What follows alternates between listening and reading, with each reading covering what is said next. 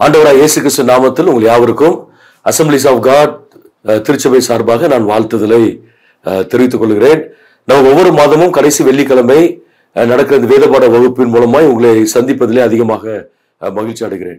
வேதம் சம்பந்தப்பட்ட அதன் பின்னணியும் சம்பந்தப்பட்ட நிறைய காரியங்களை நாம் சுருக்கமாக ஒவ்வொரு பகுதியிலும் தெரிந்து கொள்வதற்கு கர்த்தர் நமக்கு கிருபை கொடுத்திருக்கிறார். அதற்காக ஆண்டவரை நான் துதிக்கிறேன்.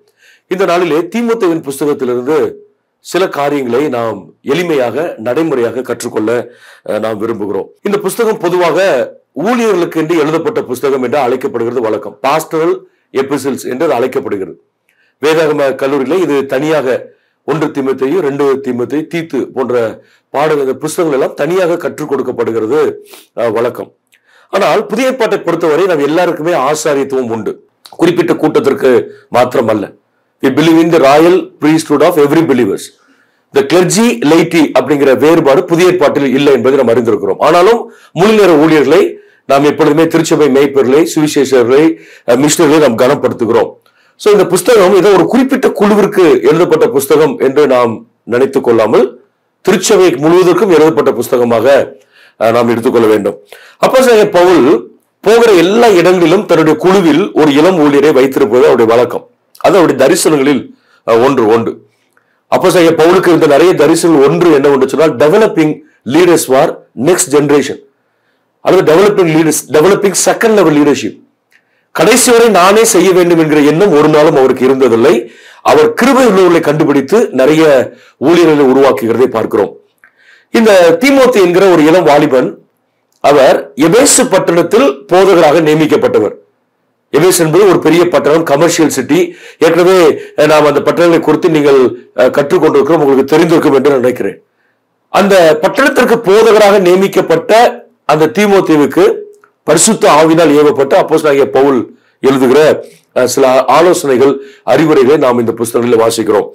நான் இந்த வேத பாடத்திற்கு ஒரு தலைப்பு கொடுக்க விரும்புகிறேன். கோல்டன் பிரின்சிபிள்ஸ், தங்க கொள்கைகள் என்று நாம் அதை சொல்லலாம். Golden principles. See, whenever we read the Bible, we need to identify or learn some principles and apply it in our personal lives. பைபிளை சும்மா அப்படி வாசித்துட்டு போறோம் அப்படிங்கிறது பிரயோஜனம் கிடையாது. அதை நின்று நிதானமாக தியானித்து இன்றைக்கு நான் கற்றுக்கொள்கிற கொள்கைகள் என்ன, பிரின்சிபிள்ஸ் என்ன என்பதை நாம் கொஞ்சம் கவனிக்க வேண்டும். ஒரு 3 பகுதிகளை நேரம் அனுமதிக்கிற வரை நான் சொல்ல விரும்புகிறேன். கோல்டன் பிரின்சிபிள்ஸ் 3 பகுதிகள்.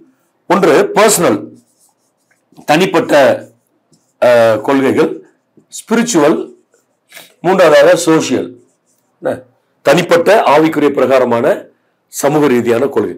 நீங்க பைபிள் ஸ்டடில ரொம்ப டீப்பா இருக்கணும், தெரியாத கருகலான சத்திரம் இருக்கும் என்ற அவசியம் இல்லை. எளிமையான சத்தியங்களை நாம் கற்றுக்கொண்டு அவருடைய வாழ்க்கையிலே நாம் என்ன செய்ய வேண்டும், நாம் செய்ய வேண்டும். இந்த 3ஐ நாம் என்ன செய்ய போகிறோம், கொஞ்சம் நாம் என்ன செய்ய போகிறோம், நாம் கவனிக்க போகிறோம். கோல்டன் பர்சனல், ஸ்பிரிச்சுவல், சோசியல் என்கிற 3 காரியங்களை நாம் கவனிக்க போகிறோம். முதலாக பர்சனல் என்கிறதை நான் முழு எல்லாவற்றையும் சொல்வதற்கு நமக்கு நேரம் இல்லை. சில காரியங்களை நான் சொல்லுகிறேன். நீங்கள் அவைகளை தொடர்ந்து இந்த புத்தகத்தை வாசிக்கும் பொழுது இந்த கண்ணோட்டத்தில் வாசிக்கும்படி கேட்டுக்கொள்கிறேன். முதலாக ஒரு 7 குறிப்புகளை, தனிப்பட்ட பர்சனல் பிரின்சிபிள்ஸ் 7 காரியங்களை கவனிக்க போகிறோம். நீங்க முடிந்தால் வேதத்தை எடுத்துக்கொள்ளுங்கள், வேதத்தை திருப்பி வைத்துக் கொள்ளுங்கள். 1 தீமோத்தேயு 1ஆம் அதிகாரம் 5ஆம் வசனத்தில் வாசிக்கிறோம். கற்பனையின் பொருள் என்னவெனில் சுத்தமான இருதயத்திலும் நல்மனசாட்சியிலும் மாயமற்ற விசுவாசத்திலும் பிறக்கும் அன்பு என்று சொல்லப்பட்டிருக்கிறது. சுத்தமான இருதயம், நல்மனசாட்சி, மாயமற்ற விசுவாசம், இந்த 3 வார்த்தையை சொல்லிவிட்டு அவர் ஒரு வார்த்தை அங்கே பயன்படுத்துகிறார், அன்பு என்கிற ஒரு வார்த்தை. சோ நாம் கற்றுக்கொள்ள வேண்டிய ஒரு கொள்கை என்னவென்று சொன்னால், பி a loving person, ஒரு அன்பான ஒரு மனிதனாக நாம் இருக்க வேண்டும். இன்னைக்கு பாருங்க, சர்ச்சுக்குள்ளேயும் சரி சர்ச்சுக்கு வெளியும் சரி நிறைய போராட்டங்கள், பிரச்சனைகளை நாம் சந்திக்கிறோம். இந்த ரிலேஷனல் ப்ராப்ளம் அப்படின்னு சொல்றோம். எப்பொழுதுமே நிறைய பிரச்சனைகள், குடும்ப பிரச்சனையோ, சமூக பிரச்சனையோ, அல்லது ஒரு இன்ஸ்டிடியூஷன் இருக்கிற பிரச்சனையோ, சர்ச்சில் இருக்கிற பிரச்சனையை பார்த்தால் அடிப்படையாக 2 காரியம் இருக்கும். There are 2 reasons for every problem. ஒன்னு பர்சனாலிட்டி கான்ஃபிளிக்ட்ஸ், 2வது ஐடியாலஜிக்கல் கான்ஃபிளிக்ட். இதே தான் ஃபேமிலியிலே ரிஃப்ளெக்ட் ஆகும். தனிப்பட்ட ஆழத்துவ வேறுபாடுகளினால் வருகிற பிரச்சனைகள், கருத்து வேறுபாடுகளினால் வருகிற பிரச்சனைகள். சோ நமக்கு இந்த முதிர்ச்சி, என்ன முதிர்ச்சி வரணும்? நான் ஒரு கான்செப்ட் வச்சிருக்கிறேன், ஒரு கருத்து சொல்றேன், இன்னொரு கருத்து சொல்றார் அப்படின்னு சொன்னா அவர் வந்து என்ன எதிர்க்கல, என்னுடைய கருத்தை எதிர்க்கிறார். அந்த மெச்சூரிட்டி வரணும். அந்த மெச்சூரிட்டி நிறைய ஊழியர்களுக்கே கிடையாது. இன்னைக்கு நிறைய முதிர்ந்த விசுவாசிகளுக்கு என்ன செய்யாது, நமக்கு கிடையாது. காரணம் என்ன? அன்பு, அன்பின்மை. அதனால ஆண்டவர் டைம் எடுத்து ஒரு சாப்டர் ஃபுல்லா அன்பை பத்தி என்ன செய்திருக்கிறார், பேசியிருக்கிறார். அன்பு சகலத்தையும் தாங்கும், சகலத்தையும் சகிக்கும், அன்புக்கு பொறாமை இல்லை, அன்பு தன்னை புகழாது. நமக்கு எல்லாம் தெரியும். கடைசி சொல்லும்போது என்ன சொல்றாரு? விசுவாசம், நம்பிக்கை, அன்பு, இந்த மூன்றில் எது பெருசுன்னு சொல்லியிருக்காரு? அன்பு பெருசு. பாருங்க, அப்ப நம்முடைய வாழ்க்கையில நாம் கற்றுக்கொள்கிற முதலாவது எளிமையான நடைமுறைப்படுத்த வேண்டிய ஒரு காரியம், we need to be a loving person. ஃபேமிலியில, சபையில, சமுதாயத்துல, அந்த 3 சர்க்கிள்லையும் நம்ம எப்படி இருக்கணும்? அன்பை வெளிப்படுத்துகிற மனிதனா இருக்கும். ஒரு ஆளை நேசிக்கிறோம் அப்படின்னா மறந்துடும், அவங்க செஞ்ச தப்ப மறந்துடும். சில பேர் தப்பு, நீங்களும் தப்பு பண்ணுவீங்க, நானும் தப்பு பண்ணுவோம், இயற்கை. நம்ம யாருமே பூர்ண புருஷர்கள் கிடையாது. சில பேர் அதே தப்ப கடைசி வரை சாகிற வரை பேசி பிறரையும் காயப்படுத்தி அவங்களையும் காயப்பட்டு அதை மன்னிக்காம அந்த கிரட்ஜஸ் உள்ளே வச்சு சரீரத்துல, மனதுல, ஆவிக்குரிய பாதிக்கப்பட்ட நிறைய பேரை நம்ம பார்க்கிறோம். சோ நம்ம என்ன செய்யறோம்? நம்ம எல்லாத்தையும் என்ன செய்யறோம்? விடுறோம். அன்பு, ஆண்டவரே அந்த கிறிஸ்துவின் அன்பை எங்களுக்கு வெளிப்படுத்த எங்களுக்கு கிருபை தாரும் ஆண்டவரே என்று நாம் கேட்கும் பொழுது ஆண்டவர் என்ன செய்கிறாரு? அந்த கிருபையை நமக்கு தருகிறார். ஒன்று. இரண்டாவது, அப்படியே கீழே வாங்க, 12 வசனத்தை பாருங்க. என்னை பலப்படுத்துகிற நம்முடைய கர்த்தராகிய இயேசு கிறிஸ்து என்னை உண்மை உள்ளவன் என்று கருதி இந்த ஊழியத்திற்கு ஏற்படுத்தினபடினால் அவரை ஸ்தோத்திரிக்கிறேன். அப்போஸ்தலனாகிய பவுல் தன்னை குறித்து அந்த இடத்துல பேசி கொண்டு வருகிறார். அப்போ ஒரு வார்த்தை சொல்றார். என்ன வார்த்தை? God consider me as a faithful. என்னை உண்மை உள்ளவர் என்று சொல்லி ஆண்டவர் அங்கே சொல்லி இருக்கிறார். சோ நம்ம இன்னொரு பிரின்சிபிள படிக்கிறோம். Be faithful in every aspect. வாழ்க்கையின் எல்லா பகுதிகளிலும் உண்மையா இருக்கணும். பாருங்க, குடும்பத்துல உண்மையா இருக்கணும். நம்ம எப்பவுமே மூணு ரோஸை நீங்க மறந்துடக்கூடாது. நான் ஏற்கனவே சொல்லி இருக்கிறேன் 3 சர்க்கிள். ஒன்னு ஃபேமிலி, ரெண்டாவது வந்து சொசைட்டி, சமுதாயம், மூணாவது வந்து ரிலிஜன். இந்த 3 தான் மனுஷனுக்கு. இந்த 3 தாண்டி 4வது ஒண்ணு கிடையாது. only there are 3 circles in everybody's life: family, society, religion. குடும்பம், சமூகம், மார்க்கம். நீங்க பாருங்க, அப்ப நம்ம குடும்பம், நீங்க ஃபேமிலில இருந்து டியூட்டிக்கு போறோம், அது ஹாஸ்பிட்டல், இன்ஸ்டிடியூஷன், கவர்மெண்ட் ஆபீஸோ, பிசினஸ் ஏதோ ஒண்ணு போறோம். திரும்ப சர்ச்சுக்கு போறோம், கோயிலுக்கு போறாங்க ஆட்கள், திரும்ப எங்க தான் வரும்? ஃபேமிலிக்கு தான் வரும். சோ இந்த எல்லா பகுதிகளிலும் ஆண்டவர் கற்றுக் கொடுத்திருக்கிற கொள்கைகள், அதுக்கு அடிப்படை ஒண்ணு என்னது? உண்மை. மோசே கர்த்தருடைய வீட்டில் எங்கும் உண்மை உள்ளவனாய் இருந்தான். அப்ப நம்ம ஆண்டவர்கிட்ட கேட்கணும், சின்ன விஷயத்துல கூட நாங்க உண்மையா இருக்கணும். பாருங்க, உறவுகள்ல உண்மையா இருக்கணும். Faithfulness in the relationship, faithfulness in the money matters, faithfulness in the God given work, கடவுள் கொடுத்த வேலையில உண்மையா இருக்கணும். ஃபெய்த்ஃபுல்னஸ் இன் தி ரெஸ்பான்சிபிலிட்டி இன் தி சர்ச், சபைக்கு மேய்ப்பர்களோ ஆண்டவர் நம்ம கொடுத்திருக்கிற கிருபைக்கு உண்மையா இருக்கணும். என்ன? ஃபெய்த்ஃபுல்னஸ் இன் அவர் தாட் லைஃப், நம்முடைய சிந்தையில உண்மையா இருக்கணும். ஏன்னா ஆண்டவர் வந்து மனுஷங்களை நம்ம வெளியே தான் மக்கள் பார்க்கிறாங்க. ஆனா ஆண்டவர் வந்து நம்முடைய ஆட்டிடியூட், நம்முடைய தாட் ப்ராசஸ் எல்லாத்தையும் கர்த்தர் பார்க்கிறார். ஸோ யாரெல்லாம் உண்மையா இருக்கிறாங்களோ அவங்க எல்லாம் ராஜாக்களுக்கு முன்பு என்ன செய்வாங்க? நிற்பாங்க. ஸோ இதுதான் பிப்ளிக்கல் பிரின்சிபிள். யாராவது வந்து உங்கள்கிட்ட what is the principle, the key principle for success அப்படின்னு கேட்டா உலகத்துல நிறைய சொல்லுவாங்க, நான் கடுமையா உழைச்சா அதை பண்ண இதை பண்ணாங்க. நமக்கு ரொம்ப சிம்பிள், அப்படிலாம் ஒன்றும் அவசியமே கிடையாது. B faithful. B faithful in God given talents, work, family, relationship and finance etcetera. அதுல ஒருத்தர் உண்மையா இருந்துட்டா போதும், அவர் தூக்கி கொண்டு போய் ஆண்டவர் என்ன செய்வாரு? மேல வைக்கிறார். ஸோ உங்கள் வாழ்க்கையில எந்த பகுதியில நீங்க உண்மையாக இருக்க முடியவில்லை? why am I not able to be faithful in certain area? கண்டுபிடிங்க. you identify some of the reasons. அதை கண்டுபிடிச்சு அதெல்லாம் தேவ சமூகத்தில் வச்சு, ஆண்டவரே இது என்னுடைய பலவீனம், இதை நான் விட்டு வெளியே வர எனக்கு கிருபை தாரும், நான் உண்மையாக இருக்க ஒப்பு கொடுக்கிற ஆண்டவர்னு சொல்லுங்க. உண்மையுள்ள மனிதன் பரிபூர்ண ஆசீர்வாதங்களை எப்பொழுதுமே பெற்றுக்கொள்வான். இது 2வது பிரின்சிபிள், பர்சனல் ஏரியா நம்ம பார்த்துருவோம். 3வது பாருங்க, 18 வசனம் பாருங்க. நான் முதலே சொல்லிட்டேன், எல்லாத்தையும் ஒவ்வொன்றா போக டைம் இருக்காது. ஜஸ்ட் ஒரு ஐடியாஸ் உங்களுக்கு கொடுக்கும். நீங்க நல்லா இன் டீட்டெயிலா அந்த புத்தகத்தை நீங்க தியானிங்க. குமாரனாகிய தீமோத்தேயுவே, உன்னை குறித்து முன்பு உண்டான தீர்க்கதரிசனப்படி நீ அவைகளை முன்னிட்டு நல்ல போராட்டம் பண்ணும்படி இந்த கட்டளையை உனக்கு ஒப்புவிக்கிறேன். நீ விசுவாசமும் நல் மனசாட்சியும் உடையவனாய் இரு. நல் மனசாட்சி 3வது ஒரு பிரின்சிபல் இங்க நம்ம கற்றுக்கொள்ள வேண்டியது இருக்குது. B a man of clear conscious. B a man of clear conscious. நல்ல மனசாட்சி கொண்ட ஒரு மனிதனாக இரு. இந்த மனசாட்சிங்கிறது என்னது? கான்சியன்ஸ், டிஃபைன் கான்சியன்ஸ் அப்படின்னா ரொம்ப கஷ்டம். கான்சியன்ஸ், சோல், இப்படி நிறைய இருக்கு. செல்ஃப், எது soul? You cannot scan the soul. MRI இல்ல போய் கூட ஸ்கேன்ல நீங்க கண்டுபிடிக்க முடியாது. Medical science cannot identify soul. ஆனா சோல் உள்ள இருக்கு. இன்னொரு வார்த்தை சொன்னா இன்னர் மேன் அப்படி சொல்றோம். பாருங்க, அந்த சோல் அப்படிங்கிறது அதுல 3 பார்ட் நம்ம சொல்லலாம். Emotions, will, intellect.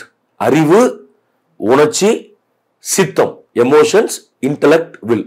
இந்த 3 சேர்ந்துதான் அந்த செல்ஃப் அப்படிங்கறத நம்ம சொல்றோம், அல்லது சோல் அப்படிங்கறத நம்ம சொல்றோம், அல்லது இன்னர் மேன் எப்படி சொன்னா சரி, அல்லது கான்சியன்ஸ். பாருங்க, இந்த கான்சியன்ஸ் வந்து நிறைய நேரத்தில் நம்மளை பிக் பண்ணும். அது உங்களுக்கு வெளியே தெரியாது. நம்ம மழுப்புவோம், காம்ப்ரமைஸ் பண்ணுவோம். ஆனா மனசாட்சியில நீங்க காம்ப்ரமைஸ் பண்ண முடியாது. அது அப்படி இருக்கும். யாரு மழுங்கடிக்கிறாங்களோ அவங்களுக்கு அது போயிடும். இப்போ ஃபார் எக்ஸாம்பிள் ஒன்வேலே போய் பழகிட்டோம், போலீஸ் இல்லைன்னா ஒன்வேல போய் பழகிட்டோம்னா நம்ம கான்சியன்ஸை மனசாட்சியை மழுங்க அடிச்சிட்டோம். ஸோ நமக்கு தப்பா தெரியாது. அப்போ முதல் தடவை, 2வது தடவை, 3வது தடவை கர்த்தர் உணர்த்துவார். யாரெல்லாம் அதை அப்படியே வயலேட் பண்ணி போயிட்டே இருக்கிறாங்களோ அவங்களுக்குலாம் ஆசீர்வாதம் வர்றதில்ல. ஒரு ஸ்டேஜ்ல தாங்க செய்யறத நியாயப்படுத்துவாங்க. People will justify their actions. They will never realize their mistakes. ஏன்னா ஒரு நாள் என்ன செய்ய மாட்டாங்க, தவறுகளை அவங்க ஒத்துக்கொள்ளவே அவங்க மாட்டாங்க. ஆனா பவுல் என்ன சொல்றாரு பாருங்க, என் முன்னோர்கள் முதற்கொண்டு நான் சுத்தம் மனசாட்சியோடு ஆராதித்து வரும் என் தேவன். மனசாட்சி கொடுத்த ஒரு தனி பைபிள் சொல்லி இருக்கலாம். குத்தப்பட்ட மனசாட்சி, சூடுண்ட மனசாட்சி, நல்ல மனசாட்சி, இப்பெல்லாம் பைபிள்ல நிறைய டேர்ம்ஸ் என்ன செய்திருக்கு, பயன்படுத்தப்பட்டிருக்கு. அப்ப நீங்க என்ன பிரின்சிபல் என்ன? You just look at your inner man. Most of the time God speaks in our inner mind. Now listen the voice of God in your inner man, in the soul, whenever God speaks. ஆத்மால உள்ளான மனுஷன்ல கர்த்தர் எப்ப பேசுறான்னு கவனிக்கணும். நமக்கு அந்த audible voice வந்து எப்பவுமே கேட்காது, எல்லாருக்கும் கேட்காது. யோசிச்சு பாருங்க, எப்பெல்லாம் ஆண்டவர் பேசினாரு, மகனே அப்படி சொல்லி பேர் சொல்லி கூட்டு ஏதாவது பேசினாரா? இல்ல, நிறைய நேரத்துல இருக்க மாட்டார். ஆனா பைபிள் வாசிக்கும் போது பேசுவாரு, ஜோம் பண்ணும்போது பேசுவாரு, சர்ச்சுக்கு போகும்போது ஆண்டவர் பேசுவாரு, ட்ரீம்ஸ்ல கர்த்தர், சொப்பனங்களை பேசுவாரு, விஷன்ஸ்ல கர்த்தர் பேசுவார். திடீர்னு டிவி ஆன் பண்ணுவீங்க, யாரோ ஒருத்தர் சம்பந்தம் எல்லாம் ஒரு செய்தி பிரசங்கம் பண்ணிட்டு இருப்பாங்க, அதுல கர்த்தர் நமக்கு என்ன செய்வாரு, ஆண்டவர் பேசுவார். அப்போ கூடுமானவரை நம்முடைய மனசாட்சியில் கர்த்தர் பேசுவார், அதை விளங்கி கொள்ளணும். அப்போ B a man of clear conscious. அதனாலதான் நாங்கள் மற்றவர்களுக்கும், தேவனுக்கும் உங்களுக்கும் முன்பு, நம்ம நிறைய பேர் என்ன சொல்லுவோம், நாங்க உங்களெல்லாம் பத்தி கவலைப்படல, ஆண்டவருக்கு முன்னாடி உண்மையா இருந்தா போதும். ஆண்டவருக்கு முன்னாடி உண்மையா இருக்கும் பொழுது மற்றவர்களுக்கு முன்பு உண்மையாக இருப்பதற்கு கர்த்தர் உதவி செய்வான். சோ நீங்க மற்றவர்களை பத்தி கவலைப்படக்கூடாது. இப்ப அதாவது நம்மள கிரிட்டிசைஸ் பண்ற ஆட்கள், குற்றம் கண்டுபிடிக்கிற ஆட்கள் அப்படின்னு ஒரு டீம் இருப்பாங்க. அவங்க என்ன பேசினாலும் என்ன பண்ணாலும் அதை பண்ணிட்டே இருப்பாங்க. You ignore such people. அவங்களாம் விட்டுருங்க. அதை நம்ம அதுக்கு ரொம்ப டைம் ஸ்பெண்ட் பண்ணி நம்ம எனர்ஜி, டைம், கிஃப்ட்ஸ் எல்லாம் அவங்கள்ட்ட நம்ம வேஸ்ட் பண்ணக்கூடாது. ஆனா நம்முடைய மனசாட்சியை ஷார்ப்பா வைக்கல, கவனமா இருக்கும். மனசாட்சி நம்ம என்ன செய்யக்கூடாது, மழுங்கடிக்க கூடாது. மனசாட்சி மழுங்கடிக்கப்படும் என்று சொன்னால் ஒரு நாள்ல God will stop speaking with us. பேசுறதை நிறுத்திடுவார் ஆண்டவர். சர்ச்சுக்கு போவோம், பைபிள் வாசிப்போம், சம்டைம்ஸ் ஊழியம் கூட செய்வோம், ஜெபம் பண்ணுவோம். ஆனா அந்த உணர்வு இல்லாத இருதயம் உடையவர்களாய் நம்முடைய வாழ்க்கை போய்விடும். அது போகாதபடிக்கு கர்த்தர் நமக்கு என்ன செய்வாராக, ஆண்டவர் காப்பாரு. So be a man of clear conscience. 4வது பாருங்க, 2ஆம் அதிகாரம் 9ஆம் வசனம் வாங்க. 9, 10. ஸ்திரீகளும் மயிரை பின்னுதலினாலாவது, பொன்னினாலாவது, முத்துக்களினாலாவது, விலையேறப்பெற்ற வஸ்திரத்தினாலாவது தங்களை அலங்கரியாமல், தகுதியான வஸ்திரத்தினாலும் ஞானத்தினாலும் தெளிந்த புத்தியினாலும் தேவ பக்தி உள்ளவர்கள் என்று சொல்லிக் கொள்ளுகிற ஸ்திரீகளுக்கு ஏற்றபடியே நற்கிரியைகளினாலும் தங்களை அலங்கரிக்க வேண்டும். சரி, இது பெண்களுக்கு மட்டும் சொல்லப்பட்டதில்லை, எல்லாருமே நம்ம எடுத்துக்கலாம். ஒரு வார்த்தை, இந்த 2 வருஷத்துக்கு நான் என்ன சொல்ல வருகிறேன், பி ஃப்ரூட்ஃபுல். கனி கொடுக்கிறவங்களா இருங்க. B fruitful. அப்ப இன்னொரு வார்த்தையில என்ன சொல்லலாம், concentrate on your inner beauty. அதாவது காஸ்ட்லி ட்ரெஸ் போடக்கூடாது, நகை போடக்கூடாது அப்படின்னு பைபிள் சொல்லல. நல்லா கவனிக்கணும். அதாவது உங்களுக்கு வந்து பொன், வஸ்திரம், முத்து, இதுல உங்களுடைய கான்சென்ட்ரேஷன் போக வேண்டாம்னு சொல்லியிருக்காரு ஆண்டவர்.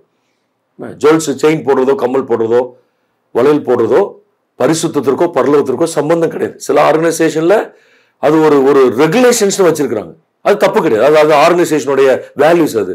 ஆனா அதே நேரத்துல அது நமக்கு விக்கிரகமா மாறக்கூடாது. பணங்களை கொண்டு போய் காஸ்டியூம்ல ரொம்ப ஸ்பெண்ட் பண்ணக்கூடாது. ரொம்ப அளவுக்கு அதிகமா பியூட்டி பார்லர்ல ஸ்பெண்ட் பண்ணக்கூடாது.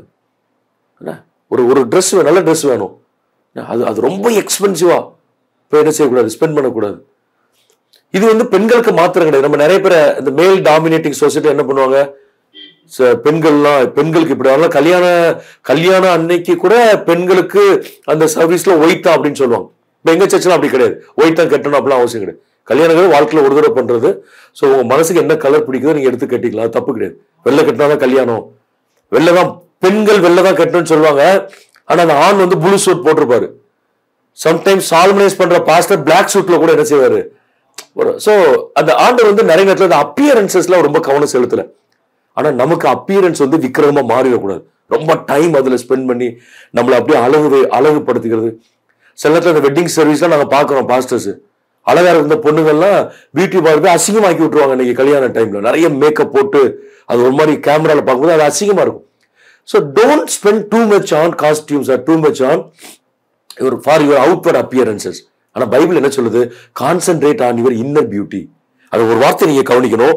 தேவ பக்தி உள்ளவர்கள் என்று சொல்லிக் கொள்கிற ஒரு கண்ணியமான ஒரு தோற்றம் இருக்கணும், கண்ணியமான ட்ரெஸ் இருக்கணும். அப்போ பைபிள் வந்து நீ இந்த ஒரு ட்ரெஸ் கோட பத்தி இதுதான் போடணும் ஆசாரியர்களுக்கு அன்னைக்கு சொன்னாரு. அப்ப நம்ம கேட்கலாம், நீ வாலிபர் கேட்பாங்க எதை போடலாம் எதை போடக்கூடாது. See, we cannot comment somebody regarding dress code. நீ இப்படிதான் போடணும் அப்படின்னு சொல்லி இன்னொரு கமெண்ட் பண்ண முடியாது. ஆனா கிறிஸ்தவர்களுக்கு ஒரு உணர்வு வரணும், நான் கனி கொடுக்கிறவனா இருக்க வேண்டும். நான் கனி கொடுக்கிறவனா இருக்கிறேன் என்பதுக்கு என்னுடைய தோற்றமும் ஒரு முக்கியம். சில பேர் சொல்லுவாங்க ஆண்டவர் உள்ளதான் பாக்குறாரு, வெளியே எப்படினாலும் என்ன செய்யலாம், இருக்க முடியாது. சோ உள்ள நீங்க கனி கொடுக்கறீங்க, கனி கொடுக்கிற அனுபவம் இருக்குன்னு சொன்னா that will be expressed automatically in your actions and attitude. உங்களுடைய மனநிலைமையிலும் உங்க செயலிலும் அது வெளிப்படும், ஈஸியா வெளிப்படும் அது. அப்ப ஆண்டோட கேட்கணும், ஆண்டவரே நான் பக்தி உரியவர்களுக்கு ஏற்றபடி நான் நடந்து கொள்ள எனக்கு கிருபை தாரும் ஆண்டவர். இதெல்லாம் பர்சனல் பிரின்சிபிள்.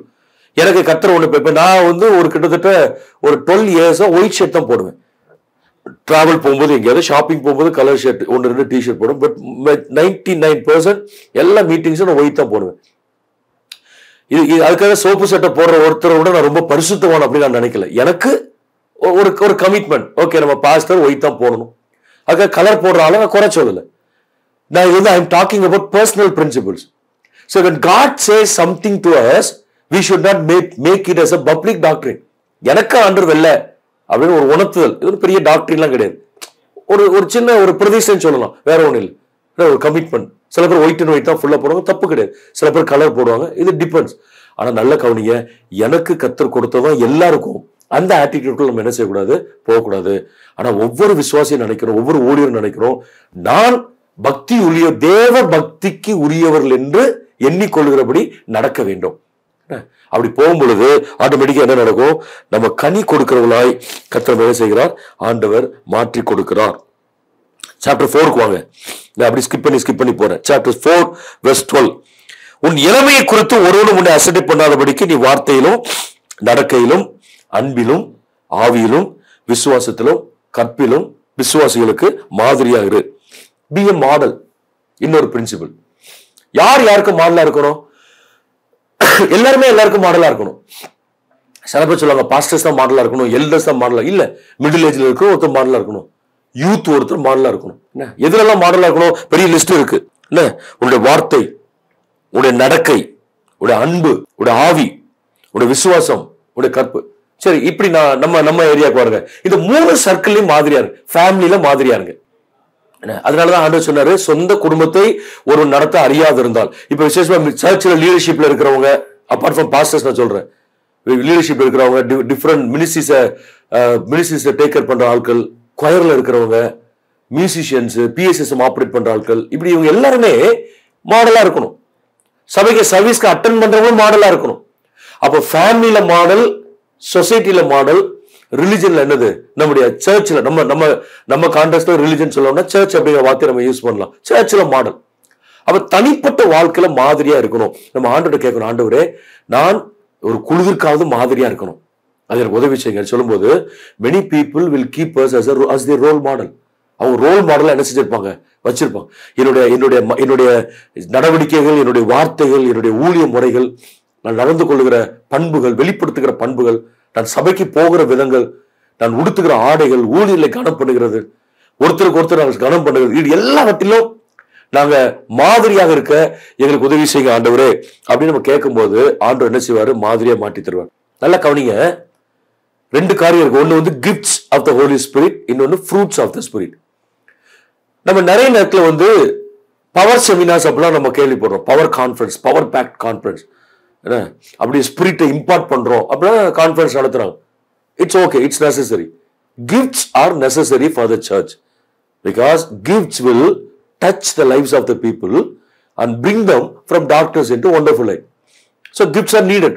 வரங்கள் வேண்டாம் நம்ம யாருமே சொல்லக்கூடாது. அது பலவிதமான வரங்கள் சொல்ல. இந்த வரங்கள் எதற்கு பயன்படும்? இருளுல, பாவத்துல, சாபங்கள்ல, அடிமைத்தனத்துல இருக்கிற ஒருத்தனை விடுவித்து இங்க கொண்டு வர பயன்படும். ஓகே, இப்ப உள்ள வந்துட்டாங்க. What will keep those people inside of the church? Not gifts, fruits. என்ன உள்ள வந்து அந்நிய பாஷை பேசுறவங்களே தீர்க்கதரிசனம் சொல்றேன் அவன் பார்த்துட்டு போறது இல்லை. உள்ள வந்து நம்முடைய நடக்கைகளை பாக்குறாங்க. சோ அப்ப பாக்குறாங்க, ஓகே உலகத்துல இருக்கிறதா சர்ச்லயும் இருக்கு அப்படின்னு சொன்னா அவங்க போயிடுவாங்க. உலகத்தில் பார்க்காத ஒன்றை நான் சபையில் பார்க்கிறேன். உலகத்துல பார்க்காத சகோதரத்துவம், உலகத்துல பார்க்காத அன்பு, உலகத்துல பார்க்காத சமத்துவம், உலகத்துல பார்க்காத கண்ணியம், உலகத்துல பார்க்காத மரியாதை, உலகத்துல பார்க்காத குடும்ப உணர்வு, இதெல்லாம் நான் இந்த சர்ச்சில் பார்க்கிறேன் அப்படின்னு ஒருத்தர் நினைச்சாருன்னா அவர் என்ன செய்வாரு? they will be rooted in the church, they will be planted in the church. ஆனா வரங்கள் நிறைய பேருக்கு வரங்கள் இருக்கும், ஆனா கனிகள் கிரியை செய்யாது. அப்ப நம்ம ஆண்டவர்ட்ட என்ன கேட்கணும்? ஆண்டவரே, எங்களுக்கு வரங்களும் தேவை, எங்களுக்கு கனிகளும் தேவை. வெளியிருந்து ஆட்களை உள்ளே கொண்டு வருவதற்கு திருச்சபைக்கு வரங்களே தேவை. அந்த கொண்டு வந்த ஆட்களை திருச்சபையில நாட்டி இருப்பதற்கு எங்களுக்கு கனிகளும் தேவை. சோ நான் என்னை ஒரு மாதிரியாக make me as a model, என்ன ஒரு மாதிரியாக பயன்படுத்த ஆண்டவரே அப்படின்னு கேளுங்க. ஏன்னா நம்ம ஒர்ஷிப் பண்றது கூட பார்ப்பாங்க, ஒர்ஷிப் பண்றது கூட பார்ப்பாங்க. நம்ம கண்ணு மூடி பண்றோமோ, வேடிக்கை பார்க்கறோம், சின்ன போய் நோட் பண்ணிட்டு இருப்போம். நம்ம ஆக்ஷன்ஸ் ஆட்கள் பார்ப்பாங்க, ட்ரெஸ்ஸிங் சென்ஸ் ஆட்கள் பார்ப்பாங்க, எப்படி ஒருத்தர் ரெஸ்பெக்ட் பண்றோம்னு பார்ப்பாங்க. So every areas, every aspects B எ மாடல். 6வது 7 குறிப்பு சொன்னேன் இந்த ஃபர்ஸ்ட் ஆஸ்பெக்ட்ல. 6வது பாருங்க, சாப்டர் 6க்கு வாங்க. சாப்டர் 6 வந்து 6வது வசனம். போதும் என்கிற மனதுடனே கூடிய தேவ பக்தியே மிகுந்த ஆதாயம். போதும் என்கிற மனசு, இது ஒரு principal. B satisfied with what you have. எனக்கு என்ன இருக்கோ அது போதும் அப்படின்னு ஒரு பிரின்சிபலுக்குள்ள நம்ம வரணும். எனக்கு கர்த்தர் நல்ல குடும்பத்தை கொடுத்திருக்கிறார், நல்ல வேலையை கொடுத்திருக்கிறார், நல்ல பணத்தை கொடுத்திருக்கிறார், நல்ல வாகனத்தை கொடுத்திருக்கிறார், ஒரு நல்ல வீட்டை கொடுத்திருக்கிறார், வாடகை வீடோ சொந்த வீடோ, நல்ல உறவுகளை கொடுத்திருக்கிறார். இதுல திருப்தி வரணும். யாருக்கெல்லாம் ஃபேமிலியில திருப்தி வரலையோ அவங்க தான் எக்ஸ்ட்ரா ஃபேமிலிக்கு போறாங்க. யாருக்கெல்லாம் பணத்துல திருப்தி வரலையோ அவங்க தான் ஷார்ட் கட்ஸுக்கு போறாங்க. யாருக்கெல்லாம் அவங்க பார்க்கிற வேலையில திருப்தி இல்லையோ அவங்க என்ன செய்யறாங்க? வேலையை குறை சொல்ல ஆரம்பிக்கிறாங்க. சோ ஆண்டவர் என்ன கொடுத்திருக்கிறாரோ அதுல மனசு போதும் என்கிற மனம். இந்த ஸ்பிரிச்சுவல் சைட்ல தான் நமக்கு ஒரு சாட்டிஸ்பாக்சன் வரக்கூடாது. நிறைய ஜோம் பண்ணிட்டேன், நிறைய பைபிள் வாசிட்டேன், நிறைய ஊழியம் பண்ணிட்டேன் அப்படிங்கிற சாட்டிஸ்பாக்சன் மட்டும் இந்த ஸ்பிரிச்சுவல் சைட்ல வரக்கூடாது, மற்ற எல்லாத்துலயும் வரும். ஆண்டவருக்கு இன்னும் நிறைய பணம் தேவை, ஆனா நீ கொடுத்துருக்கிற பணத்துக்காக ஸ்தோத்திரம் ஆண்டவரே அப்படின்னு சொல்லி பாருங்க, ஆண்டவர் ஆசீர்வதிப்பார். ஐயோ பிரியாணி இல்லைன்னு சொல்லிட்டு தோசையை குறை சொல்லி சாப்பிட்டுட்டு அவன் டைஜஸ்ட் ஆகாது.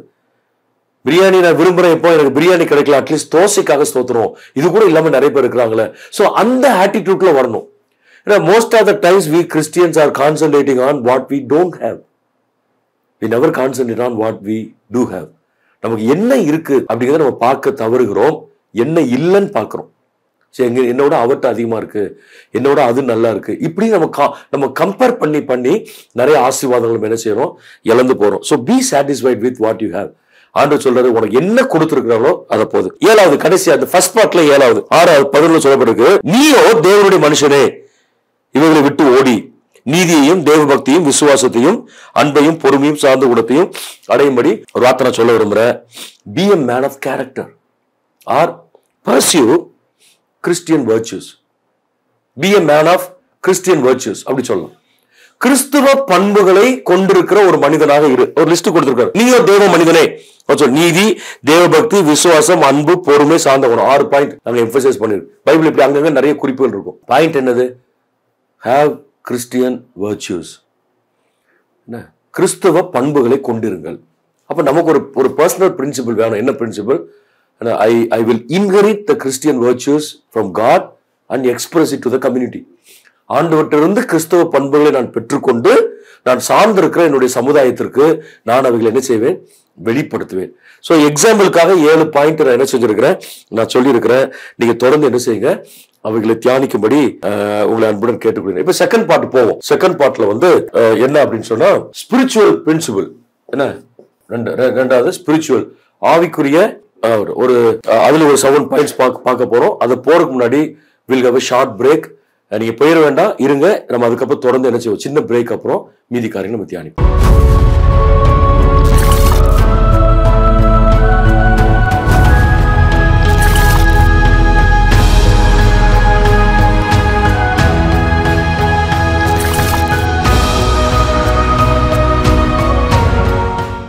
ஸ்பிரிச்சுவல் பிரின்சிபிள்ஸ் நான் வந்து எக்ஸாம்பிள்ஸ் தான் சொல்றேன். ஸோ நீங்க இந்த டாபிக்ல தொடர்ந்து மெடிடேட் பண்ணுங்க. பர்சனலா என்ன பண்ணலாம், ஸ்பிரிச்சுவல், சோஷியல், முடிஞ்ச ஃபேமிலி. ஸோ இன்னைக்கு மேக்ஸிமம் இவ்வளவு நேரம் போவோம், மீதி இல்லை டைம் நெக்ஸ்ட் மந்த் நம்ம அப்படியே என்ன செய்யலாம், கண்ணி பண்ணலாம். ஃபார் எக்ஸாம்பிளுக்காக ஒரு 7 points again I would like to emphasise on spiritual principle. பாருங்க, நம்பர் 1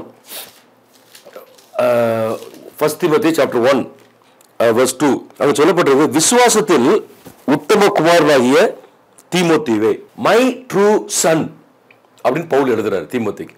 உத்தம குமாரனாகிய தீமோத்தேயு. நீங்க பாருங்க, இதுல ஒரு பிரின்சிபல் நம்ம படிக்கணும். we need to be a spiritual son to somebody. இதுல ஒரு வார்த்தை நான் சொல்ல விரும்புகிறேன், நீங்க கேட்ட வார்த்தை தான். Mentor மென்டி relationship is important inside of the church. பொதுவாக இந்த மென்டர் அப்படிங்கிறத அகடமிக் சர்க்கிளில் பயன்படுத்துவோம். என்ன, நான் பைபிள் காலேஜ் 9 வருஷம் நான் செமினாரில் டீச் பண்ணியிருக்கிறேன். ஸோ மென்டர்ங்கிற வார்த்தையை அங்கே பயன்படும். தீசிஸ், ஒருத்தர் மாஸ்டர்ஸ் லெவலில் தீசிஸ் எழுதி வர, நீங்கள் அவருடைய மென்டர் அப்படின்னு கைடு மாதிரி. அதுக்கு இன்னொரு அஃபிஷியல் டைம் மென்டர். அந்த தீசிஸ்க்கு ஒருத்தர் மென்டராக அப்பாயின்ட் பண்ணுவாங்க. ஸோ அவர் அந்த புக்கெல்லாம், இந்த புக்கை படி, இந்த சாப்டர் எப்படி மாற்று, இந்த பாயிண்ட் இதுக்கு அங்கே போடுறேன்னு சொல்லி ஷஃபிள் பண்ணி கைட் பண்ணுவார். பட் மென்டர்ங்கிறது அகடமிக் சர்க்கிளோடு நின்று போயிடக்கூடாது, ஆவிக்குரிய வாழ்க்கையில் வரணும். நாம் ஒருவருக்கு கீழ் இருக்க வேண்டும், நமக்கு கீழே சில பேரை உருவாக்க வேண்டும். கீழே இருக்கும் அப்படின்னு சொன்னா நான் சொல்றது அடிமை, அந்த கான்செப்டுக்குள்ள போயிட வேண்டியதான். I need to have mentor and I need to mentor somebody. ரெண்டு ஆஸ்பெக்ட்ல பார்க்கணும். என்ன மென்டரிங் பண்ற ஒருத்தர் எனக்கு உண்டு, நான் மென்டரிங் பண்ற ஆட்களும் சில பேர் எனக்கு உண்டு. பவுல் அதுதான் ரொம்ப தெளிவா இருந்தார். பேதுருவை போய் சந்திக்கிறாரு, மூத்த அப்போஸ்தலன். பர்னபாட் கூட அவர் டச் வச்சிருந்தாரு. அவர் உருவாக்குவதற்கு தன்னை ஒப்பு கொடுத்தாரு. அப்போ நான் உருவாக்கப்பட வேண்டும், நான் உருவாக்க வேண்டும். இந்த ரெண்டும் இருக்கு. இப்ப உங்களுக்கு ஆவிக்குரிய தகப்பன் யார் யோசிச்சு பாருங்க. உங்களுக்கு ஆவிக்குரிய பிள்ளைகள் யார் இருக்காங்களா? சில பேர் பாத்தீங்கன்னா, சில கிறிஸ்தவங்க வந்து யாருக்கும் அடங்க மாட்டாங்க, சர்ச்சுக்கு அடங்க மாட்டாங்க, பாஸ்டர்ஸ்க்கு அடங்க மாட்டாங்க. அதனால சர்ச் செட்டப்புக்குள்ளே வர மாட்டாங்க. இஷ்டத்துக்கு அவங்க ஒரு ஃபெல்லோஷிப் பேரை வச்சுட்டு அதுல 4 பேருக்கு டீச் பண்ணிட்டு ஒருவரும் எனக்கு போதிக்க வேண்டியதில்லை. அந்த ஆட்டிடியூட்ல படிச்சவங்க படிக்காதவங்க நிறைய பேர் இருக்கிறத நம்ம பார்க்கிறோம். அது நல்ல ஆட்டிடியூட் இல்லை.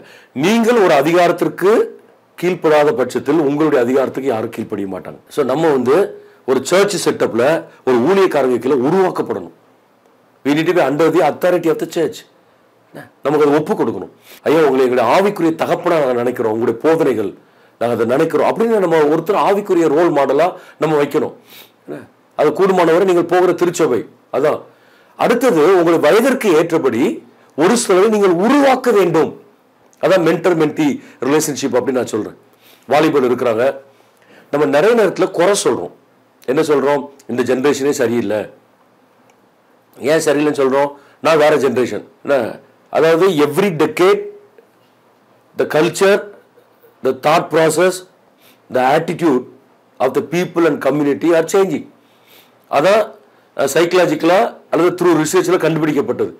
ஒவ்வொரு 10 ஆண்டுக்கும் ஒரு முறையும் கலாச்சாரமும் ஜனங்களுடைய சிந்திக்கும் திறனும் மனநிலைமையும் மாறுகிறது. ஏன் மாறுது?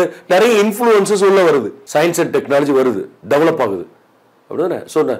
ஸோ 25 வருஷத்துக்கு முன்னாடி நீங்க கற்பனை பண்ணாத ஒண்ணு, நீங்க நம்ம வீட்டில் இருக்கிற ஒரு சின்ன பிள்ளைகள் எல்கேஜி கூட போகாத ஒரு பிள்ளை செல்போன் எடுத்து யூடியூப்குள்ள போகுது.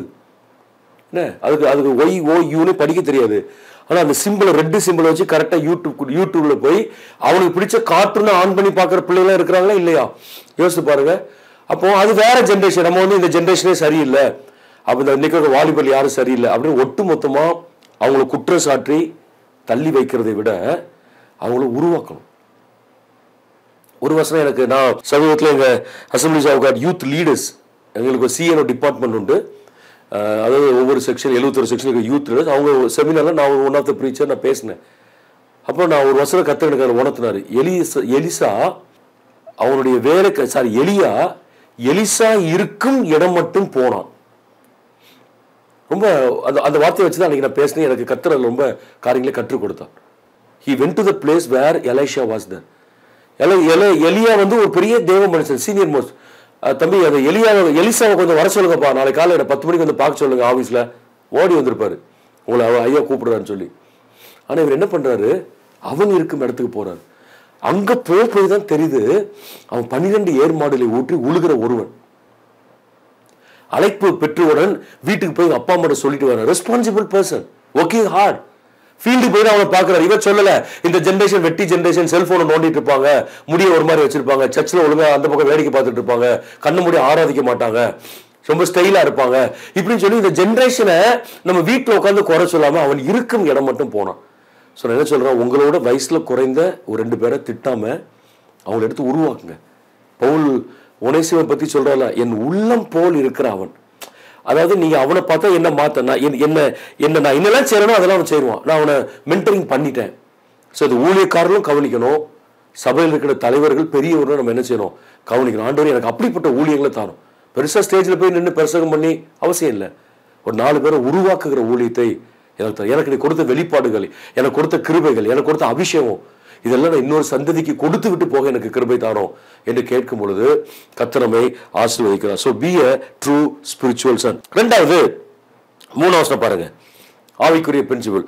வேற்றுமையான உபதேசங்களை போதியாதபடிக்கும் விசுவாசத்தினால் விளங்கும் தெய்வீக பக்தி விருத்திக்கு ஏதுவாய் இராமல் தர்க்கங்களுக்கு ஏதுவாய் இருக்கிற கட்டுக்கதைகளையும் முடிவில்லாத வம்ச வரலாறுகளையும் கவனியாதபடிக்கு நீ சிலருக்கு கட்டளையிடு. என்ன சொல்ல வர்றது, ரொம்ப சிம்பிளா சொன்னா, உபதேசங்களில் நீ கொஞ்சம் கவனமாயிரு. அதான் point. Be careful about deceptive doctrines. அன்னைக்கே சொல்லிட்டார், அது எவ்வளவு அழகா எழுதிக்க பாருங்க. பக்தி விருத்திக்கு ஏதுவாயிராமல் தர்க்கங்களுக்கு ஏதுவாக இருக்கிற கட்டுக்கதை, வம்ச வரலாறு, இதை நீ கவனிக்காத. சரி, இப்போ எதுக்கு போதிக்க டீச்சிங்ஸ், ப்ரீச்சிங், செமினார்ஸ், இதோட பர்பஸ் என்ன? எடிஃபையிங், ஒருவரை ஆவிக்குரிய பிரகாரமாய் கட்டுதல். எனக்கு பக்தி விருத்தி உண்டாக்காத ஒன்றை நான் செய்யக்கூடாது. பாஸ்டர்ஸ் என்ன யோசிக்கணும், விசுவாசிகளுக்கு சபைக்கு பக்தி விருத்தி உண்டாக்காத ஒன்றை நான் பேசக்கூடாது. விசுவாசி என்ன நினைக்கணும், எனக்கு பக்தி விருத்தி உண்டாக்காத ஒன்றை நான் கேட்கவோ கவனிக்க கூடாது. இன்னைக்கா பாருங்க, இந்த கோவிட் வந்து போஸ்ட் கோவிட் எஃபெக்ட் அப்படின்னு சொல்லி உலகம் ஆராய்ச்சி பண்ணி economic effects, political effects, policies effect என்னெல்லாமோ ஆராய்ச்சி பண்றாங்க. போஸ்ட் கோவிட் எஃபெக்ட் அந்த சர்ச்சஸ் அப்படின்னு நீங்க பாருங்க என்ன நடந்துட்டு. அதுவரை கட்டுக்கோப்பாக இருந்த நிறைய பேர் இப்ப கண்டதையும் பார்க்க ஆரம்பிச்சிட்டாங்க. அப்படிதானே? முன்னால ஒரு சிஸ்டம் இருந்தது. இப்ப யூடியூப்ல அப்படி ஜஸ்ட் ஒரு ஃபியூ செகண்ட்ஸ் ஒரு சேனல் ஆரம்பிச்சுட்டு நீங்க என்னனாலும் பேசலாம். நீங்க நல்லா கவனிச்சீங்கன்னா உண்மையா சத்தியத்தை பேசுறத நிறைய பேர் கவனிக்கிறது இல்லை. இந்த கதை விடுறாங்க பாருங்க, அதை தான் நிறைய பேர் கவனிக்கும். கதை விடுறது, கிரிட்டிசைஸ் பண்றது, யாரோ ஒருத்தரை எடுத்து போட்டு கிரிட்டிசைஸ் பண்றதை உட்காந்து 30,000 பேர் பார்க்குறாங்க. நான் சம்டைம்ஸ் அப்படி யாராவது எங்களுக்கு பிலீவர்ஸோ சில பாசஸோ அனுப்பி வைக்கும்போது பார்க்குறேன். இதை உட்காந்து சில மில்லியன்ஸ் ஆஃப் பீப்புள் ஆர் வாட்சிங். அதில் மெஜாரிட்டி அதை பார்த்து கமெண்ட்டை போட்டு டயத்தை வேஸ்ட் பண்ணி. So don't waste your time. Be careful about deceptive doctrine. அப்போ என்னை நித்தியத்திற்கு கொண்டு போகாத, என் ஆவிக்குரிய வாழ்க்கையின் வளர்ச்சிக்கு காரணமா இருக்காத எதையும் நான் செய்ய மாட்டேன் அப்படின்னு சொல்றேன். ஹைப்பர் கிரேஸ் இன்னைக்கு இருக்கு, ப்ராஸ்பரிட்டி டாக்ட்ரின்ஸ் இருக்கு.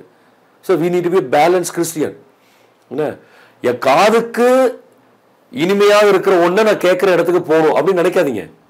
என்ன, you will never end up in heaven. அதான் ஒருத்தர் சொல்லியிருக்காரு, don't go to the church which is close to your door, go to the church which is close to the word. உங்க வீட்டுக்கு பக்கத்தில் இருக்க சர்ச்சுக்கு போகணும்னு நினைக்காதீங்க. அல்லது பாரம்பரியமா இங்க உட்காந்துட்டோம் மெம்பர்ஷிப் இருக்கிற சர்ச்சுக்கு போகணும்னு நினைக்காதீங்க. வசனத்துக்கு பக்கத்தில் இருக்க சர்ச்சுக்கு போங்க. ஐ மீன் எடிஃபைட். கேட்கணும், விசுவாச கேள்வி கேட்கணும். நான் இந்த யூடியூபை வாட்ச் பண்றதுனால், அது சபைக்கு போகிறதுனால் நான் பக்தி விருத்தி அடைகிறேனா? சரி, சில பேர் கேட்கறதுக்கு சாவாமை பத்தி பேசுறாங்க. I am not going to touch all those things in detail. சாவாமை பத்தி ஒருத்தர் பேசுறாங்க, நம்ம அதை போட்டு ஆர்கியூ பண்ணி அவருக்கு ரெஸ்பாண்ட் பண்ணி அவசியமே இல்லை. அது கள்ள உபதேசம் தெரிஞ்சு அதை போய் டைம் வேஸ்ட் பண்ண வேண்டாம். அப்ப நிறைய பேர் விரும்புவாங்க, நிறைய பேருக்கு ஆசை இருக்கும் சாகவே கூடாதுன்னு சொல்லி. மனுஷனை பிறந்த எல்லாரும் ஒரு நாள் என்ன தான் போறோம், சாகதான் போகிறோம். என்ன, ஆனா நமக்கு ஒரு உயிர்த்தெழுதல் உண்டு. அப்படிதான் இருக்கணும் ஒழிய நம்முடைய ஆன்மா, நம்முடைய ஆவி சாக, சோல் வில் நெவர் டை. ஆனால் physically will tie one day. யாராக இருந்தாலும் சர்வ பிரகாரமாய் சர்வ பிரகாரம் மரணம் என்பது சாபம் என்று நாம் என்ன செய்ய வேண்டாம், நாம் எடுத்துக்கொள்ள வேண்டாம். ஸோ அப்போ பாருங்க, anything கான்ட்ரடிக்ட்ஸ் healthy teachings of the word we need to avoid. நல்ல போதனைகளுக்கு எதிராக இருக்கிற எல்லாவற்றையும் தவிர்க்க வேண்டும். அதனால தான் அப்போஸ்தலர் பவுல் சொல்றாரு, உன்னை குறித்தும் உபதேசத்தை குறித்தும் எச்சரிக்கையாரு. நீங்க நல்லா கவனிங்க. நாங்கள் ஏன் பாஸ்டர்ஸ் வந்து டாக்டரின்ல டீச்சிங்ஸ்ல கவனமா இருக்குன்னு ஏன் சொல்றோம்? டீச்சிங்ஸை நீங்க காம்ப்ரமைஸ் பண்ணிட்டீங்கன்னு வைங்க, you will compromise in other areas. மாரல்ல பண்ணுவீங்க, நாளைக்கு ஃபைனான்ஸ்ல பண்ணுவீங்க, ரிலேஷன்ஷிப்ல பண்ணுவீங்க. ஏன்னா we learned how to compromise in certain areas. உபதேசத்துல compromise பண்ணா தப்பு இல்லை அப்படின்னு மனசாட்சியில பழகிட்டோம்னா வாழ்க்கையின் எல்லா பகுதியிலும் காம்ப்ரமைஸ் பண்ண ஆரம்பிச்சிருவோம். அதனால சொல்றாரு, உன்னை குறித்தும் உபதேசத்தை குறித்தும் எச்சரிக்கையாக இரு என்று சொல்லி என்ன செய்யப்பட்டிருக்கிறது, சொல்லப்பட்டிருக்கிறது. நாம் அதில் கூடுதல் கவனம் உள்ளவர்களாய் நாம் காணப்படும். Be careful about deceptive doctrines. கள்ள போதனைகளுக்கு ரொம்ப கவனமா இருங்க. எனக்கு சில பேர் பிலீவர்ஸோ அல்லது யாரோ பாஸ்டர்ஸோ யங் பாஸ்டர்ஸோ அனுப்பி, பாஸ்டர் இதுக்கு என்னன்னு கேட்பாங்க, இது விளக்கம் கேட்பாங்க. அப்போ நான் முதல்ல அவங்களுக்கு நான் சொல்கிறேன், விளக்கம் கொடுக்குறேன் பிப்ளிக்கலா, ஆனால் இது மாதிரி கண்டதை பார்க்காதுன்னு சொல்கிறேன். சபைக்கு போகிறதே தப்பு, சபை உங்களை பரலோகம் கொண்டு போகாது, சபையில் போய் உங்கள் பணத்தை வேஸ்ட் பண்ணாதீங்க, உங்கள் டைத்தை வேஸ்ட் பண்ணி ஒருத்தர் பேசியிருக்காரு. அப்போ எனக்கு ஒருத்தர் அனுப்பி இது என்ன பாசம் கேட்டேன். நான் அவர்கிட்ட கேட்டேன், நீங்கள் என்ன நினைக்கிறீங்கன்னு. அது எப்படி பாச, சபை தானே 7ஆம் மையம் தெரியுதுல்ல, அப்புறம் ஏன் என்கிட்ட கேட்குறீங்க? Don't waste your time and my time. இதை உட்காந்து பார்க்காதீங்க. இதை போட்டது யாரு? அங்கே ஊரில் இந்த ஊரில் இருந்து பேசுற அவர் பாஸ்டரா இல்லை. ஸோ அவர் பாஸ்டர்ல அப்படிதான் பேசுவார். அவர் எத்தனை வருஷம் ஊழியம் செய்கிறாரு, என்ன எங்கே இறையில தான் படிச்சிருக்காரு, என்ன பண்ணுறாரு, ஒன்றுமே கிடையாது. அவரை பற்றி சில காரியங்கள் சொன்னாங்க, சரி அவரை விட்டுருவோம். அதையே Y to you watch such videos? ஏன் உங்க டைம் பண்ணுங்க. அந்த டைம்ல பைபிள் எடுத்து வாசிங்க. அந்த டைம்ல தரமான ஆவிக்குறி புத்தகத்தை வாசிங்க. பரிசுத்தவான்கள் மணிக்கணக்காக தேவ சமூகத்தில் உட்கார்ந்து எழுதி வைத்த ஆராய்ச்சி புத்தகங்கள் எடுத்து வாசிங்க. கமெண்ட்ரிஸை வாசிங்க, டிக்ஷனரி வாசிங்க உங்களுக்கு டைம் இருந்தா. நல்ல பெரிய பெரிய புகழ்பெற்ற தேவ மனிதனின் ஆவிக்குரிய புத்தகங்களை வாசிங்க. பைபிளை வாசித்துட்டு நான் சொல்றேன். இதெல்லாம் விட்டுட்டு அவர் பேசினார், இவர் பேசினார், அவர் சொன்னார், இவர் சொன்னாரு அப்படிங்கிற இதுக்குள்ளே நம்ம என்ன செய்யக்கூடாது, போகக்கூடாது. அது ஒரு பிரின்சிபல் இன்னைக்கு கிறிஸ்தவர்கள் மத்தியில் இருக்கிற ஒரு கெட்ட பழக்கம். அதே போலதான் ஒரு ஊழியரை திட்டுறதும், யாரா இருந்தாலும் சரி, எவாஞ்சலிஸ்டோ பாஸ்ட், அவரை போய் திட்டி, மீடியாவில் திட்டி, என்ன அவருடைய பேரை போட்டு அதை அசிங்கப்படுத்து, இதெல்லாம் இப்படிப்பட்ட ஆட்கள்லாம் பரலோகம் போகிறது கிடையாது. கர்த்தர் அவங்களை என்ன செய்யறது இல்லை, கர்த்தர் அவங்களை தனியாக என்ன செய்வார், டீல் பண்ணுவார். நம்ம அதை மாதிரி சிக்கல்களை போய் என்ன செய்யக்கூடாது, மாட்டிக்கொள்ளக்கூடாது. 3வது சாப்டர் 2 என்ன சொல்றாரு, நான் பிரதானமாய் சொல்லுகிற புத்தி என்ன, 1ஆம் வசனம், எல்லா மனுஷருக்காகவும் விண்ணப்பங்களையும் ஜபங்களையும் வேண்டுதலையும் ஸ்தோத்திரங்களையும் பண்ணுவேன். 3வது ஒரு ஸ்பிரிச்சுவல் பிரின்சிபல் என்ன, B a man R women of prayer, B praying. இது அடிக்கடி சொல்ற ஒரு பிரின்சிபல் தான், பட் நம்ம அடிக்கடி செய்யணும். இது ஜபம் என்பது ஒரு ப்ரோக்ராம் அல்ல. ஜபம் என்பது prayer is not the program, it's a connection between God and us. our spirit should get connected with the spirit of God. அது எப்பவுமே தொடர்ந்துடும். இன்னைக்கு நிறைய பேருக்கு ஜபம் ஓடலை. என்ன, ஜெபிக்காத விசுவாசிகள் சர்ச்சில் உட்கார்ந்துருக்க முடியாது. ஜெபிக்காத விசுவாசிகள் பைபிளை வாசிக்க மாட்டாங்க. ஜெபிக்காத விசுவாசிகளுக்கு வெளிப்பாடு கிடைக்காது. ஜெபிக்காத விசுவாசிகளுக்கு வசனம் விளங்காது. ஜெபிக்காத விசுவாசிகள் கிருபைகளை பயன்படுத்த மாட்டாங்க. ஜெபிக்காத விசுவாசிகள் சர்ச்சில் ப்ராப்ளமேட்டிக்காக மாறுவாங்க. ஜெபிக்காத விசுவாசிகள் இடரெல்லாம் இருப்பாங்க. அப்போ ஆண்டவரே, நான் ஜெபிக்கிற கிறிஸ்தவனா நான் மாறணும். ஜெபிக்கிற கிறிஸ்தவம், முழங்கால் போட முடியல, ஓகே உட்காந்துட்டு ஜோம் பண்ணுங்க. 1 மணி நேரம் 2 மணி நேரம் ஜோம் பண்ணணும், கண்டினியூஸாக பண்ண முடியல, பிரிச்சுக்கு பிரிங்க. 20 மினிட்ஸ் 15 மினிட்ஸ் ½ அன் ஹவராக பிரிங்க. 10 நிமிஷம். ஒருத்தர் என்ன சொன்னார், நான் காரில் வீட்டில் போகும்போது, ஆஃபீஸ் போகும்போது ஒரு முக்கியமான சிட்டில் இருக்கார், சிக்னலில் நிற்பேன் பாஸ்டர், ஃபியூ செகண்ட்ஸு இல்லைங்களா, ஹைப்ரிட் கார், ஆட்டோமேட்டிக்காக இன்ஜின் ஆஃப் ஆயிரும். என்ன, அப்புறம் திரும்ப டச் பண்ணால் ஸ்டார்ட் ஆகும். ஸோ அந்த டைமில் வேஸ்ட் பண்ண மாட்டேன். நான் சில பேரில் சொல்லி நான் ஜோம் பண்ணுறேன். காரில் உட்காந்து பிச்சைக்காரன் வராங்க, அவங்களுக்காக ஜோம் பண்ணுறேன். அந்த கார் அப்படி சுற்றி பார்த்து, ஆண்டவரே இந்த பைக்கில் நிற்கிறவங்க அந்த காரில் இவங்களுக்காக ஜோம் பண்ணுறேன். இதை தாண்டி சில அடுத்த சிக்னல் போது சில மிஷினரிஸ்க்காக ஜோம் பண்ணுவேன். ஸோ வீட்டிலேருந்து நான் 45 மினிட்ஸ் ட்ராவல் பண்ணும்போது நான் நிறைய பேருக்காக ஜோம் பண்ணுறேன் அப்படின்னு சொன்னார். ரொம்ப ஆசீர்வாதமாக இருந்தது. நான் தனியாக ட்ரைவ் பண்ணிவிட்டு காரில் ரொம்ப லாங் ட்ரைவ் போகிறதில்ல. பட் சென்னை போகிறோம், இங்கே ஒரு 2 hours 2.5 hours போகும்போது தனியாக போனோம்னா நான் ஜோம் பண்ணிகிட்டே போகிறேன். ஸோ நம்ம ஜோம் பண்ண நம்ம ஆவி வந்து ஆண்டவரோடு கூட என்ன செஞ்சுருக்கோம், இணைந்திருக்கும். அது ஒரு இனிமையான அனுபவம். ஆனால் நாம் ஜெபிக்க வேண்டிய பிரகாரமே நாம் இன்னும் ஜெபிக்கலை.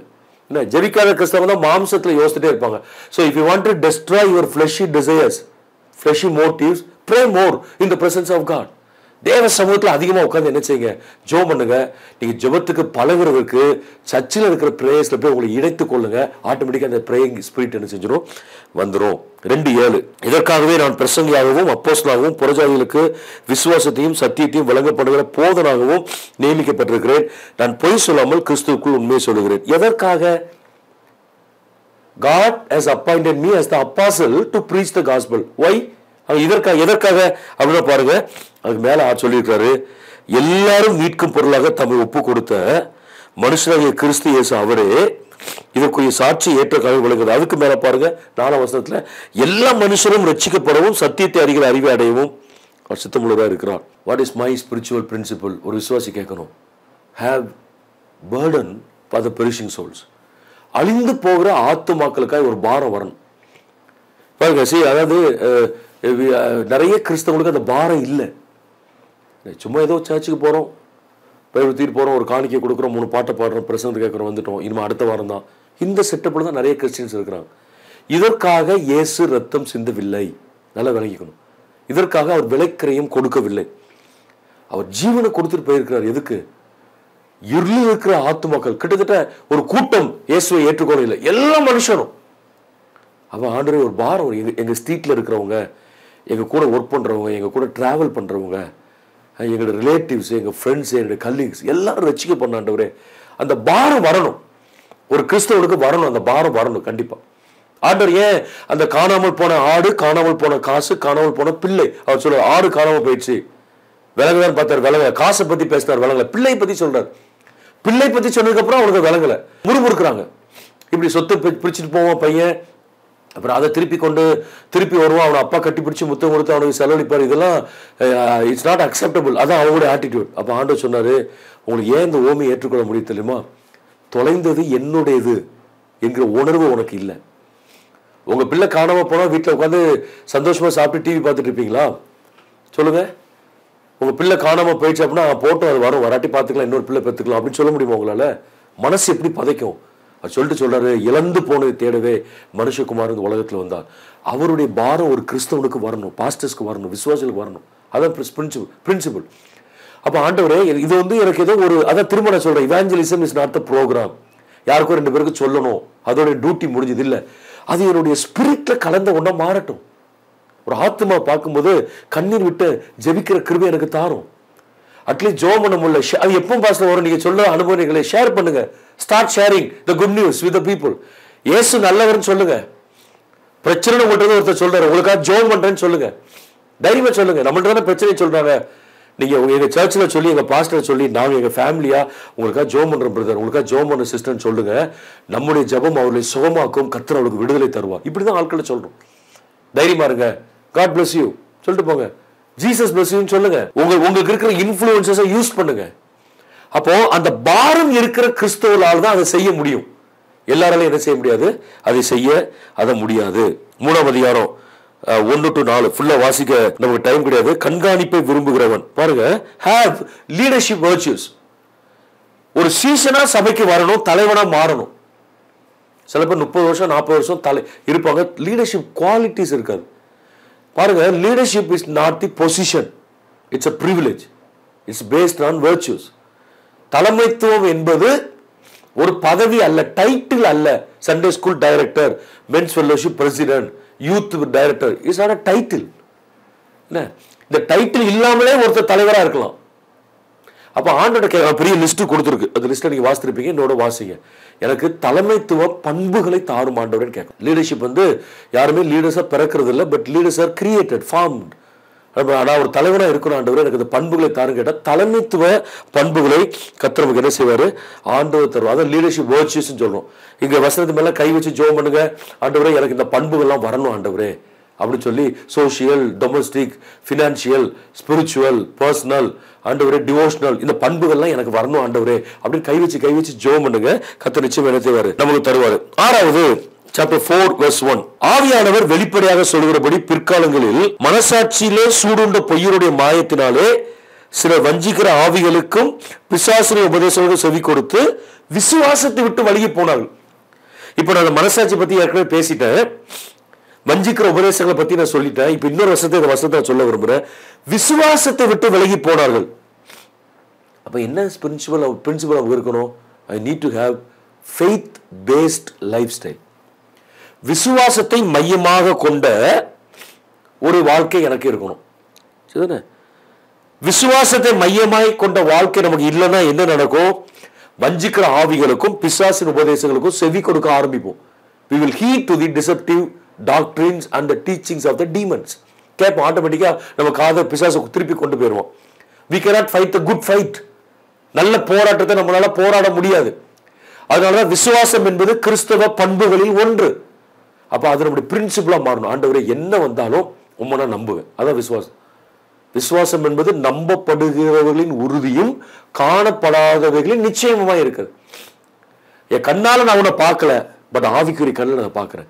எபிரேயர் 11 சொல்லப்பட்டிருக்கிறது, இவர்கள் எல்லாரும் அவர்கள் தூரத்தில் அவைகளை கண்டு நம்பி அணைத்து கொண்டு போனாங்க. பிள்ளை இல்ல, ஆனா பிள்ளை இருக்குதான் நினைச்சிட்டு ஆபிரகாம் போனாரு 25 years. எக்ஸாம்பிளுக்கு சொல்றோம். விசுவாசம் என்பது கிறிஸ்தவ வாழ்க்கையில மிக மிக பிரதானமானது. அதை நம்ம கண்டிப்பா என்ன செய்யணும்? வலியுறுத்தி பெற்றுக்கொள்ள வேண்டும். ஏற்கனவே ஃபெய்த் பத்தி தனியாக ஒரு பைபிள் ஸ்டடி எடுத்துருக்கிறோம். IMTV யூடியூப்ல இருக்கும். நீங்க விரும்புறவங்க அதை போய் பார்த்து கொள்ளலாம். 4வது அதிகாரம் 7வது வசனம், சீர்கேடும் கிளவிகள் பேச்சுமா இருக்கிற கட்டுக்கதைகளுக்கு விலகி தேவ பக்திக்கு ஏதுவாக முயற்சி பண்ணு. Exercise your self toward godliness. அல்லது ஹேவ் காட்லினஸ். அதான் இன்னொரு point, have godliness.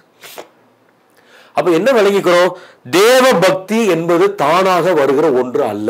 we have to strive towards godliness. முயற்சி பண்ணு இருக்கலாம். அப்ப train yourself for spiritual fitness.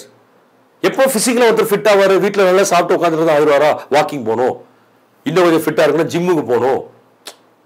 அப்போ when you do something, do physical exercise, you will be fit physically. அதேதான், when you do spiritual exercise, you will be fit spiritually.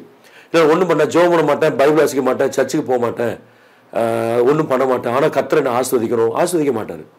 ஆஸ்வதிக்க மாட்டேன். நான் walking போக மாட்டேன், நான் ஜிம்முக்கு போக மாட்டேன், நான் ஒன்றும் வெயிட்டை தூக்க மாட்டேன், நான் அப்படியே உட்காந்து இருப்பேன் அப்படின்னா ஃபிசிக்கலாக ஃபிட்டாக இருக்க முடியாதுல்ல. அது மாதிரி தான் தேவ பக்தி என்பது தானாக வருகிற ஒன்று அல்ல. அதுக்கு முயற்சி பண்ணணும். ஜெபம் பண்ண வரல, முயற்சி பண்ணுங்க. தியானிக்க தெரியல, முயற்சி பண்ணுங்க. பரிசுத்தம் குறையுது, முயற்சி பண்ணுங்க. காணிக்க கொடுக்க மனசு வரல, முயற்சி பண்ணுங்க. ஊழியம் செய்ய தெரியாது, போக முயற்சி பண்ணுங்க. போனதானே கர்த்தர் பயன்படுத்துவாரு. அப்ப நம்முடைய வாழ்க்கையில these are some of the spiritual principles. வாழ்க்கையில என்ன செய்யணும்? கடைசியா ஒரு 5 to 7 minutes வேகமா சோஷியல் பிரின்சிபிள்ஸ் நான் சொல்லிடுறேன், வேகமா சொல்லிடுறேன். அது ஒரு 6 பாயிண்ட் நான் வேகமா சொல்லி நோட் பண்ணிக்கங்க. 1:6 வாசிக்கிறோம். நான் திரும்ப சாப்டர் 1ல இருந்து போறோம். இவர்கள் சிலர் நோக்காமல் வீண் பேச்சுக்கு இடம் கொடுத்து விலகி போனார்கள். வீண் பேச்சுக்கு இடம் கொடுத்து. அப்ப சோஷியல் பிரின்சிபல் என்னது? Be careful about your empty words. வெறுமையான வார்த்தைகள்ல கவனமா இருக்கு. வார்த்தைகளை ரொம்ப கேர்ஃபுல்லா இருக்கணும். ஒரு விசுவாசி ஊழியர் நம்ம சொல்லாததே சொன்னதா ஆட்கள் சொல்லும் போது அவ சொல்றதுல ரொம்ப கவனமா என்ன செய்யணும்? நம்ம கேர்ஃபுல்லா இருக்க நம்ம கடமை பட்டிருக்கிறோம். தேவையில்லாத வார்த்தைகள், வீண் பேச்சுகள். அப்ப ஆண்டோட சொல்லுவோம், ஆண்டவரே என்னுடைய வார்த்தைகள் பக்தி விருத்திக்காக வரட்டும், எங்க வார்த்தைகள் இன்னொரு நாள் கட்டட்டும், எங்களுடைய வார்த்தைகள் வந்து ஆசீர்வாதமா இருக்கட்டும். அப்படி நம்ம என்ன செய்வோம்? முயற்சி பண்ணுவோம். 1:6 3:5 வாங்க. 3:5 சோஷியல் பிரின்சிபல். ஒருவன் தன் சொந்த குடும்பத்தை நடத்த அறியாதிருந்தால் தேவனுடைய சபையை எப்படி விசாரிப்பான்? Have well managed family. நல்ல மனைவி, கீழ்ப்படுகிற பிள்ளைகள். இது ஒரு விசுவாசிக்கு ஊழியக்காரங்க இருக்கணும். ஒய்ஃப் இல்ல, ஹஸ்பண்ட் இல்ல, பிள்ளைகள் இல்ல, அது சாட்சி கிடையாது. சில எக்ஸப்ஷனல் கேஸ் இருக்கலாம், சேர்ந்து இருக்க முடியாத அளவுக்கு கொடுமைகள் துன்புறுத்தல் இருக்கிறனால பிரிந்திருக்கலாம். அதை பத்தி நான் டச் பண்ணல. பட் கூடுமானவரை நல்ல ஃபேமிலிக்காக ஜோம் பண்ணுங்க, ஃபேமிலி கூட டைம் ஸ்பெண்ட் பண்ணுங்க. நான் ஒரு ஃபேமிலி கவுன்சிலர், நிறைய கேம்ப்ஸ் நடத்துறோம், நிறைய டீச்சிங்ஸ் கொடுக்குறோம். ஒரு புஸ்தகம் எழுதுறதுக்கு ஜோம் பண்ணிட்டு இருக்கிற கர்த்தர் சித்தமானால் வரக்கூடிய மாதங்கள் அதை எழுதுவோம். ஸோ அப்போ நான் என்ன செய்யறேன்? நம்ம என்ன விசுவாசம் நினைக்கிறோம்? என்னுடைய குடும்பம் எனக்கு பிரதானமானது. என் பிள்ளைகள், என்னுடைய மனைவி, என்னுடைய கணவர், அவங்கெல்லாம் ரசிக்கப்படணும், அவங்களாம் நல்ல விசுவாசியில் இருக்கணும், பைபிளை வாசிக்கணும், சர்ச்சில் ஓரியன்டாக இருக்கணும். Christ centre, Bible orient, search orient ஃபேமிலியாக இருக்கணும். கிறிஸ்துவை மையப்படுத்தின, வேதத்தை மையப்படுத்துகிற திருச்சபை சார்ந்த குடும்பங்கள். இதுக்குள்ள வந்துட்டோம் அப்படின்னா நம்ம ஃபேமிலியை கத்தர் எங்கேயோ கொண்டு போயிடுவாரு, ஆசீர்வாதமாய் ஆண்டவர் வைத்திருப்பார். ஃபேமிலி சரியில்லைன்னா நம்ம நிறைய இடங்களில் சிக்கல்ல மாட்டுவோம். அது ரொம்ப கவனமாக இருக்கணும். நான் என்னோட கவுன்சிலிங் மினிஸ்ட்ரியில் பார்த்துருக்கிறேன். அசம்பிளிஸ் ஆஃப் காட்ல எங்களுக்கு பாஸ்டர்ஸ் ஃபேமிலி என்ரிச்சிங் டிபார்ட்மெண்ட் ஒன்று இருக்கு. நாங்கள் 4 பேர் இருக்கோம். அதில் ஒரு டாக்டர் ஒருத்தர் இருக்கிறாரு, நான் தான் அதுக்கு டைரக்டர். 4 பேர் சேர்ந்து கேம்ப்ஸ் நடத்துகிறோம், பாஸ்டர்ஸ்க்கு ட்ரெயின் பண்ணுறோம், ட்ரெயினர்ஸ் எல்லாம் பண்ணுறோம். ஸோ நாங்கள் எங்கள் லெவலில் எங்கள்கிட்ட வர்ற ஃபேமிலி இஷ்யூஸ் உள்ள ஆட்கள்கிட்ட பார்த்தது என்னன்னா, யாருக்கெல்லாம் மனைவி கூட ஹஸ்பண்ட் கூட நல்ல கனெக்ஷன் சொல்லி அவங்க தான் ப்ராப்ளமேட்டிக்காக இருக்கிறாங்க. So get connected with God, get connected with your family. ஆண்டரோடு connect ஆகிட்டோம், ஹஸ்பண்ட் ஒய்ஃபோட கரெக்டாக கனெக்ட் ஆகிட்டோம்னா நம்முடைய வாழ்க்கையில் பிரச்சனைகள் வருவது வராதுன்னு சொல்லலை, வருது மிக மிக குறைவாக காணப்படும். So well managed family. 3:7 பாருங்க.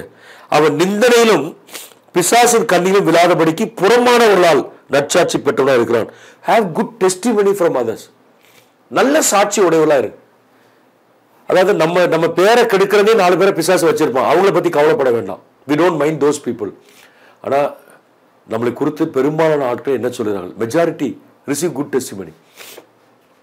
அது நம்ம கேட்கும் போது நம்மளை குறித்து நல்லா சொல்லுவோம், நம்மளை குறித்து தப்பா சொல்றத ஆட்கள் ஹைலைட் பண்ணுவாங்க, அது அவங்களுடைய ப்ராப்ளம்.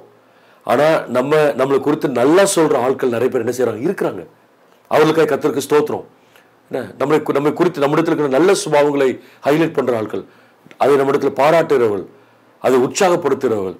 அப்ப நம்ம என்ன செய்யணும் அப்படின்னா, சமுதாயத்தில் வாழும்பொழுது நல்ல பேர், ஆஃபீஸ்ல, வீட்டில், சர்ச்சில், வாழ்கிற இடங்கள்ல நமக்கு மேக்சிமம் என்னதான் இருக்கணும், நம்ம நல்ல பெயர்களை வாங்கி கொடுக்கிற ஒரு குடும்பமாய் இருப்பதற்கு கர்த்தர் நமக்கு உதவி செய்வாராக. 4:21 4:21 ஹேவ் நோ பார்ஷியாலிட்டி. அந்த பாரபட்சம் காட்டாதீர்கள் சமுதாயத்தில். நீங்க பெரிய அதிகாரியா, பாரபட்சம் காட்டுங்க. கர்த்தர் உங்களை ஒரு நல்ல இடத்துல வச்சிருக்காரா, டோன்ட் ஷோ பார்ஷியாலிட்டி. சிஸ்டம் படி என்ன செய்யணுமோ அதை செய்யுங்க. நான் அசம்பிளிஸ் ஆஃப் லீடர்ஷிப்ல 12 வருஷமா இருக்கிறேன். யாரெல்லாம் தப்பு அப்படின்னு சொல்றோமோ அவங்க தான் நமக்கு அகைன்ஸ்டா எழுதுவாங்க, பேசுவாங்க. ஸோ அதை பத்தி நம்ம கவலைப்பட வேண்டாம். அதுக்காக நம்ம தப்புக்கு என்ன செய்ய முடியாது, நம்ம துணை போக முடியாது. ஃபர்ஸ்ட் இந்த இதை எப்படியாவது கொடுங்க, அப்படி கொடுக்க முடியாது. எங்களுக்கு இந்த அட்ரஸ்ல எங்க ஆஃபீஸ் இருக்குன்னு ஒரு லெட்டர் எங்களுக்கு அஃபிஷியலாக கொடுங்க ஒரு பர்பஸ்க்கு. அப்போ ஒன்று கேட்குறேன், இந்த அட்ரஸ்ல உங்க ஆஃபீஸ் இல்லையே, எப்படி கொடுக்க முடியும், நீங்க வேற இடத்துல இருக்கிறீங்க, இது சும்மா பேங்க்குக்கு தான் கொடுங்க. இல்லை அப்படி கொடுக்க முடியாது பாஸ்டர், அவர் மேலே கோவப்படுவார்.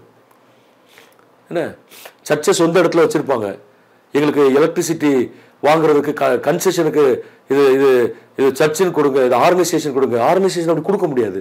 ஸோ அப்போ இந்த ஆட்கள் நமக்கு அகைன்ஸ்டா வருவாங்க, பேசுவாங்க. ஸோ நீங்க என்ன அப்படின்னு பார்க்கணும்னா, நம்மளோட பொறுப்புல கர்த்தர் வச்சிருக்காரு. கண்டிப்பா திட்டுறதுக்கு 4 பேர் இருப்பாங்க, அதை பத்தி கவலைப்பட வேண்டாம். But don't show partiality.